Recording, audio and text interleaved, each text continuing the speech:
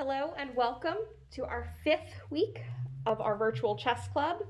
I'm Miss Allison from the Southeast branch, and today we're looking at a very minimalist puzzle. There's only a couple pieces in play on this board.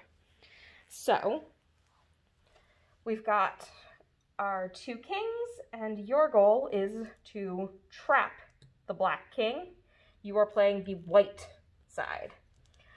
So take a minute, pause the video, and I'm going to reveal the answer in 3, 2, 1. So we take rook to h6 here. How that works is that because the rooks can move vertically and horizontally, it can hit the king. Now, can the king escape?